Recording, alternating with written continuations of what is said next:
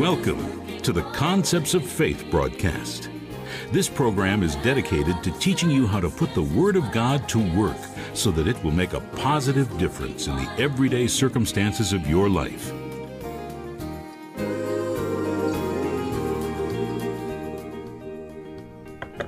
Welcome to the Concepts of Faith broadcast. It's a good time to get into the Word of God, so get your Bible, and we're going to talk about the law of faith. Now, somebody said, well, what are you talking about, a law of faith? Well, the Bible says the just shall live by faith. Now, you remember what the Apostle Paul said in Galatians, the first chapter. He said, the things I am teaching, I did not learn it, neither was I taught it by man, but by revelation of Jesus Christ. We're going to get into things that Paul taught concerning the law of faith, and I want us to begin in the Romans, the first chapter. I want to start with the 16th verse, where Paul says, "For I'm not ashamed of the gospel of Christ, for it is the power of God unto salvation to everyone that believeth, to the Jew first, and also to the Greek. For therein is the righteousness of God revealed from faith to faith, as it is written, the just shall live by faith."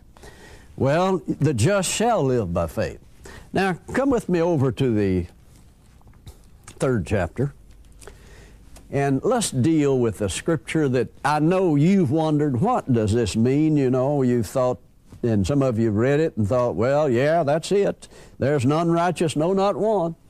Now, you see, if you're not careful when you're just reading bits here and there in the scripture, you get it out of context. Now I want you to listen to what the Apostle Paul states here in the third chapter in verse 10. And you've heard people say this, well, you know, the Bible says, there's none righteous, no, not one. Now I even heard of a certain church that would not allow a certain fellow's tapes to be played in their church, is a music tape, you know, and a song, because he had a song entitled, "We're the righteousness of God in Christ." And they thought it was blasphemy that we would say we're the righteousness of God. Well, they just kind of showed their ignorance, to tell the truth about it, because listen to what Paul said here. You know, they said, well, the Bible says there's none righteous, so it's blasphemy to say we're the righteousness of God. Well, let's see what Paul really said here. Verse 10 of Romans, the third chapter, "As it is written." Now, when he says, as it is written, he's talking about it's wrote down somewhere. You do know that, don't you? He's talking about in the Old Testament. He's quoting an Old Testament scripture. As it is written, there's none righteous, no, not one. There's none that understandeth. There is none that seeketh after God. Well, if you just think a little bit, you'd know that's wrong. That was talking about under the Old Covenant in certain situations there under the Old Covenant. There's none, they are all gone out of the way. They're all together become unprofitable. There is none that doeth good, no, not one. Well, now that is in the Bible, isn't it? But you see, when people say, the Bible says, I say it this way, when you hear people that get that little whine in their voice, well, you know, the Bible says, you better get your helmet down, because you're going to get hit with a bunch of unbelief, because they're going to tell you something that the Bible had no more said than I'm an astronaut. It might be in the Bible, all right, but it's not what the Bible said. In other words, that's not the intent of what was said. So when you quote things out of context, you see, you lose the intent of it. And to show you what intent is like one time the disciples were with Jesus, and there was a voice came from heaven and said, "This is my beloved Son, hear ye him." And they thought it thundered. They missed the whole intent of that thing. And so the intent is important. In fact, the intent of the Scripture is as important as the Scripture itself. Even in the court of law, the intent of the law is as important, and sometimes even more important, than what the law says itself. So that's why we're talking about this. Now, come down to verse 19, and it'll undo this thing to where you can understand it, or open it up where you can understand it. Paul says, "Now we know that what things soever the law saith, it saith to them that are under the law." See, he's quoting an Old Testament scripture. out of the law, and he says, now we know whatsoever the law saith, it saith to them that are under the law, that every mouth may be stopped, and all the world may become guilty before God. Now the law was given to prove to man that they couldn't keep the law, and to show them that they were unrighteous, and that there was none righteous. You see what he's talking about here? Under the old law, you had to keep the law to the letter to become righteous. No man could keep the law to the letter except Jesus, and he fulfilled it. See, he said, I didn't come destroy the law, I came to fulfill it. He walked perfect and upright under it for 30 years, fulfilled it to the letter, and then it passed away. Now see, we still keep the spirit of the law, but not the letter of the law. The letter of the law killeth, Paul says, but the Spirit giveth life. So if you love your neighbor, you won't kill him. If you love your neighbor, you won't steal from him, so on. Now notice what Paul is teaching here. He is teaching righteousness. He starts out by telling you what the old law says. And he said it's not under the law. Therefore, by the deeds of the law, there shall no flesh be justified in his sight. For by the law is the knowledge of sin. That's the reason they knew they were in sin. See, before the law, they didn't know that they were unrighteous. But when the law came, they figured out we're spiritually dead, man. I mean, you can't keep the law if you're spiritually dead. Spiritually dead people can't keep the law. Spiritually alive people don't need the law. So notice what Paul's teaching. He's teaching righteousness. But now the righteousness of God without the law is manifested, being witnessed by the law and the prophets. Now see, the law and the prophets teach the righteousness by faith.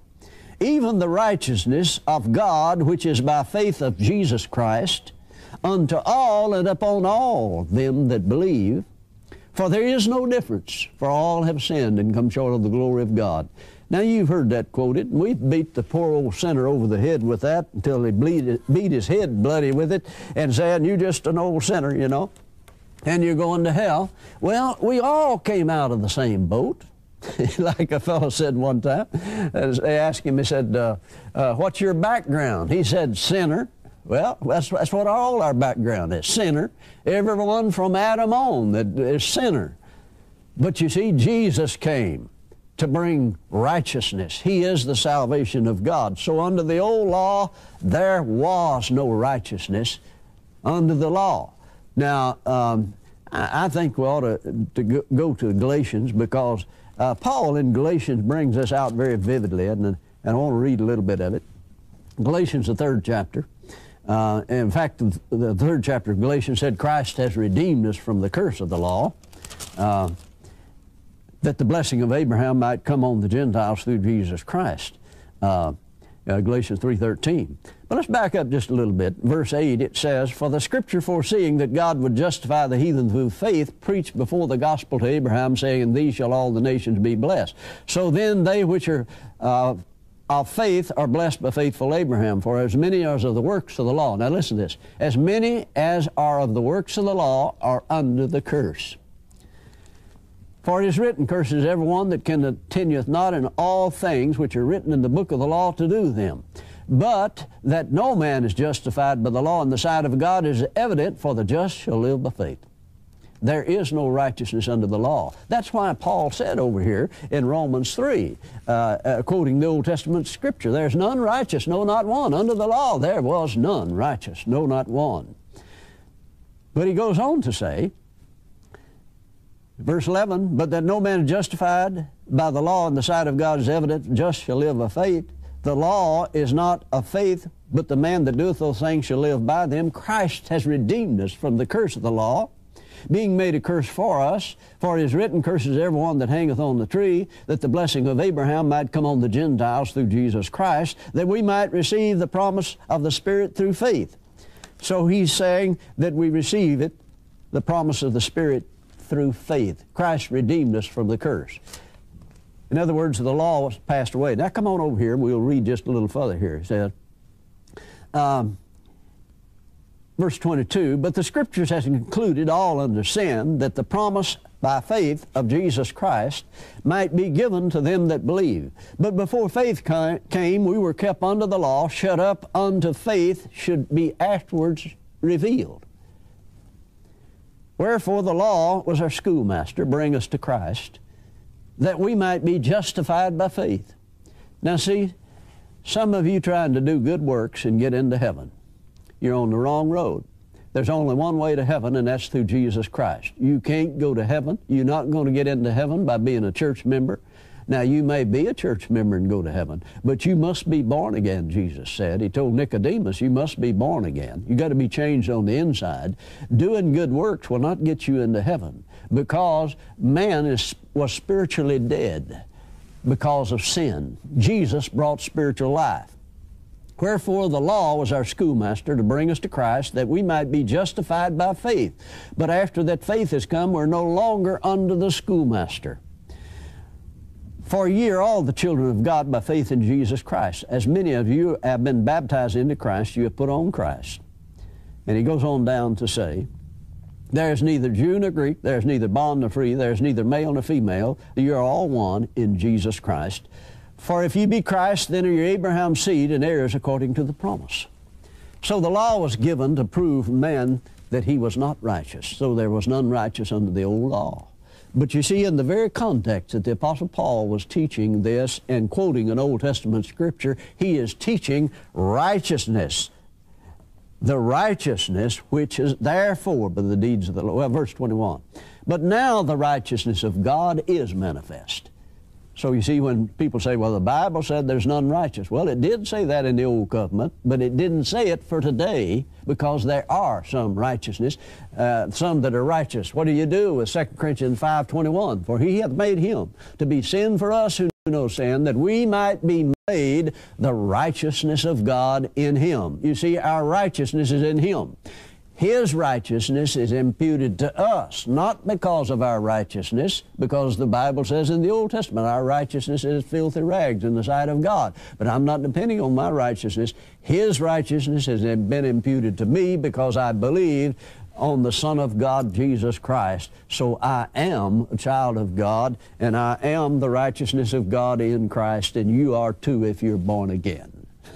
Hallelujah. Well, that's good news, isn't it? It's good news to know that we're redeemed from the curse of the law. Now, we're talking about the law of faith. We're in Romans, the 3rd chapter, where the Apostle Paul is talking about there was none righteous under the law, but now the righteousness of God is manifest. Now, come over here to the 27th verse, where Paul says, where is boasting then? It is excluded. In other words, we can't boast because we've been born again and made the righteousness of God in Christ. See, as long as you're in Christ, you are the righteousness of God. When you get outside of Christ, you're not the righteousness of God. Now, John put it the clearest of anyone, I guess, in the Scripture. He made it so plain you'd have to have somebody to help you misunderstand it. He said, God has given us eternal life. Eternal life is in the person of Jesus Christ. He that hath the Son hath life, and he that hath not the Son hath not life. Now, that's just how simple it is. If you're in Christ, you have eternal life. If you're outside of Christ, you don't have eternal life. And that's important. Verse 27, where is boasting then is excluded. By what law? Of works? Nay, or no, but by the law of faith. Now, he calls faith a law here. And I want you to notice that. Therefore, we conclude that a man is justified by faith without the deeds of the law. So we're justified, pardon me, not by the law, but by faith. Now, come down to verse 31, where Paul makes this statement. Do we then make void the law through faith? God forbid we establish the law. Now, he just got through saying that where is boasting? You asked the question, let's read it again. Where is boasting? It is excluded. By what law? Works? Nay, but by the law of faith. Now, he calls faith a law. Then down here he says, do we make void the law? Well, he says, God forbid we establish the law. Now, what law is he talking about establishing? Certainly not the law of the Old Covenant. He's talking about the law of the New Covenant. So we established, Paul said, we established the law of the new covenant, which is based on better promises, the Bible says. Now, when you come into the 4th chapter, you find that you talk about Abraham believed God, and it was counted to him for righteousness. Now, here's where I want to take some time and talk to you about some things that you hear people say, and some of you said it. And it's one of the reasons that some of you are having trouble living a Christian life. You'll hear people say this, religious people say this, and I'm talking about good people. They may be born again, all right, and they're on their way to heaven, but they don't understand it. And I want to share this with you because it's a revelation to me. And that is, you hear people say, well, we're just old sinners saved by grace. Well, now, wait a minute. If you're saved by grace, you're born again, the Bible says you have become the righteousness of God in Christ. 2 Corinthians 5:21. In fact, verse 17 of 2 Corinthians 5, here's sort of the way the Amplified gives it. I may not quote it exactly, but it said, talks about God is not counting up and holding against us our trespasses, but has canceled them. He said, if any man be in Christ, he's a new creation. Old things have passed away. Behold, all things have become new. And he says, God is not counting up and holding against us our trespasses, but has canceled them. And he has made us ambassadors of Christ to go and tell others that God's not mad at them. You know, he's not counting up and holding against them their trespasses, but he has canceled them. And he goes on in the last verse to say, verse 21, for God has made him, Jesus, to be sin for us who knew no sin, that we might be made the righteousness of God in him. So we are the righteousness of God. The Bible says we are the righteousness of God in Christ. Now, you may not look righteous. You may not act righteous all the time. But you are the righteousness of God if you've been born again, so you ought to work at looking righteous and acting righteous, and you have to mortify the deeds of your body. God sees you the way you'll be when he gets through with you. He's not through with you yet. And God's image of you is that you're the righteousness of God. So we should not confess that we're old sinners, saved by grace. Now here's the reason for that. See, we were old sinners. But when we were saved by grace, we became the righteousness of God. Now, grace is God's willingness to use his power and his ability on your behalf, even though you don't deserve it. I saw a cartoon the other day where this fellow and his wife had evidently, you know, in heaven and in the clouds, you know, and they're talking to St. Peter. It's man's idea of the way heaven is.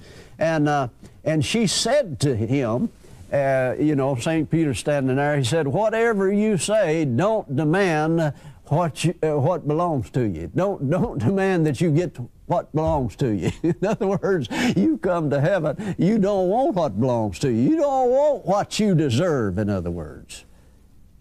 You want what we get because of what Jesus did. He made us worthy. No, we're not worthy, but he made us worthy. See, it's his righteousness. Now, here's the point I want you to see. When you got born again, you ceased being an old sinner. You became the righteousness of God. Your heart is changed on the inside. John said it this way, he that's born of God does not commit sin. Now, the Greek says it this way, does not practice sin. So if you're not practicing sin, that means you don't make a habit, does not habitually sin. Now, why do you call a sinner a sinner?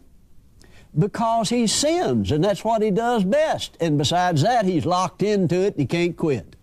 How many of you tried to turn over a new leaf and just, you know, I'm just going to do better, I'm going to turn over a new leaf? You can't do it.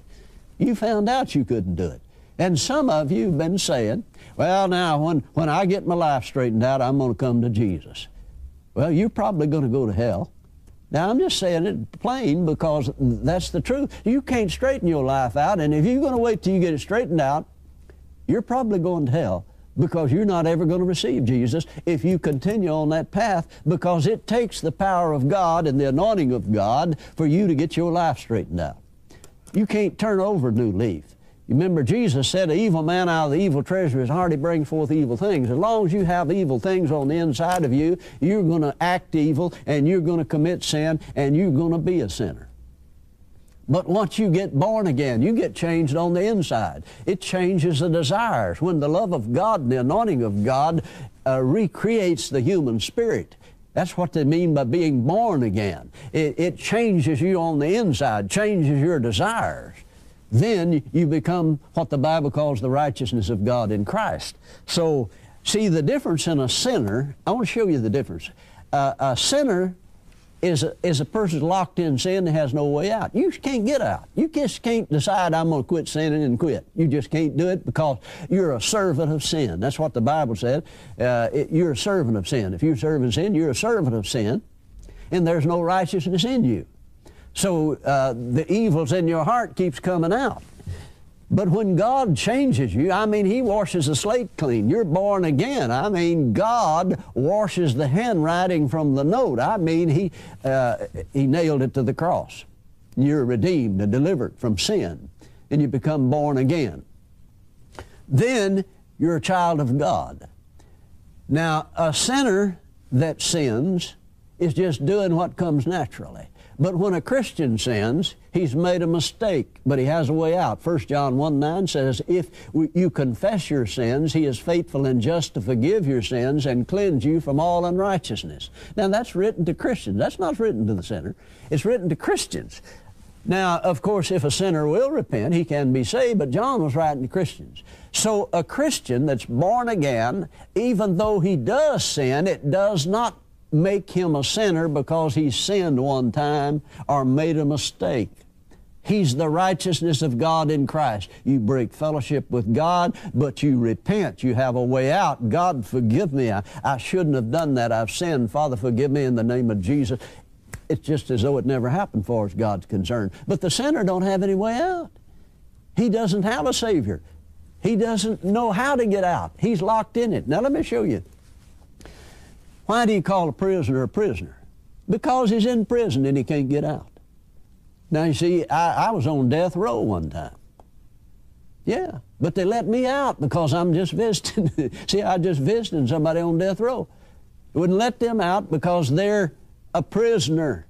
They're locked in there. They have no way out. But you see, when you're born again, you have a way out. You may occasionally sin. John, writing to the church, in 1 John chapter 2, said, Beloved, I write unto you that you sin not. And if any man sin, now talk about Christians, after you're born again, if any man sin, you have an advocate with the Father, Jesus Christ the righteous. In other words, He's your lawyer. Jesus is your lawyer. And God is the judge. Now you think about it a minute. Jesus is our brother. We're born again. He's our brother. Our brother's our lawyer and our father's the judge. Hey, man, we got it made if you'll just repent. Some of you have been drifting away from God, doing things, dabbling in sin. You better get back to God. Better get back, quit dabbling around in that. You have a way out. Confess your sins and get that under the blood. Get back in here because Jesus is coming. He's coming very soon. Now, you need to know that you have a way out. But see, a sinner has no way out because they're not born again. And a sinner that's going to wait till he gets his life straightened out before he comes to Jesus is more than likely going to miss heaven and split hell wide open because he can't do it on his own. And some of you watching this broadcast, you've tried it and you know you can't. You know what I'm talking about. You must be born again. Paul said, if thou shalt confess with thy mouth the Lord Jesus, believe in thy heart that God has raised Him from the dead, thou shalt be saved. If you know that one scripture, believe in your heart Jesus raised Him from the dead, and repent of your sins and confess Jesus as Lord, you will be born again and you'll be a child of God. And thank God the law of faith will work. That is the law of faith. If thou shalt confess with thy mouth the Lord Jesus, believe in thy heart God has raised Him from the dead, thou shalt be saved. I mean, all the demons of hell can't stop you from being saved when you act on the Word of God. Hallelujah. Isn't that good news? I'm telling you it's good news. Hallelujah. Well, thank God for His Word. Now, before we leave the broadcast, let me remind you that we have this two-tape series that's called Offer Number 2246. Now, on the broadcast, we're hitting some highlights of this, but this two-tape series deals with the law of faith in depth. It's called The Law of Faith, 2 audio cassettes for $10, and it'll be a blessing to you.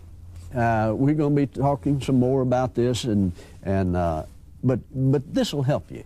You know, there's things that people don't understand, that when you get into this faith thing and believing God's Word, you're dealing with spiritual law, and it'll change your life. You know, I've been a pilot for years, and the thing about an airplane is that you're depending on a law that you don't understand and can't see to work to cause that airplane to fly like a bird. I mean, you can look out there on that wing and say, you see any lift out there? No, I don't see anything out there. You can't see it because there's no lift there when that airplane's sitting on the ground. But you see, as you thrust that airplane through the air, the wing design on that airplane creates its own lift. And that's what happens when you are confessing the Word of God. The Lord said this to me one time. He said, confession of the Word of God is to your faith like thrust is to an airplane. In other words, when that airplane's sitting still, there's no lift on that wing. Now, we're depending on the law of lift to cause that thing to overcome the law of gravity and fly like a bird. Well, if you thrust it through the air fast enough, it will. Now, notice, you don't do away with the law of gravity when you fly an airplane. You supersede the law of gravity with the law of thrust and lift combined together. You overcome gravity, and that thing, even though it'll weigh a ton or two, or big airliner, several thousand tons, it will fly like a bird. Why? Because you're putting in motion a law. You really can't see it. Most people can't understand it, but they have faith in it. They'll get on that bird and fly. And that's what we talk about on this. We talk about how an airplane wing is designed to create lift. And when you're going down that runway, the bugs and the curses still hitting the windshield, you know, and that thing's still on the ground. But you don't pull the power back because you know it's eventually going to fly. Well, I'd like to preach it here, but I better not. That's offer number 2246, 2 audio cassettes for $10. We have a toll-free order line, 1-877-396-9400. That's 1-877-396-9400. Or you can write to me, Charles Capps, Box 69, England, Arkansas, zip code 72046. Ask for offer number 2246, and it's $10. It'll be a blessing to you. Until next time, this is Charles Capps reminding you that the devil is defeated, God is exalted, and Jesus is coming soon.